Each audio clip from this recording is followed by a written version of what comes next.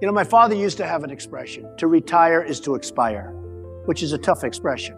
But I've seen it. A banker, a big banker, tremendously powerful banker, a friend of mine, he had to retire at 65 a number of years ago. And he was a vibrant guy, a great guy, you would know him, a great guy, and very powerful. He could approve a $500 million mortgage or loan without even going to committee. That's not bad, okay?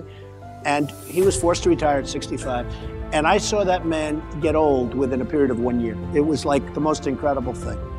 And I also saw him say to me, oh, well, when I retire, I have so many friends. I said, you'll have me as a friend, but you're not going to have a lot of people as a friend because a lot of people aren't going to call you back.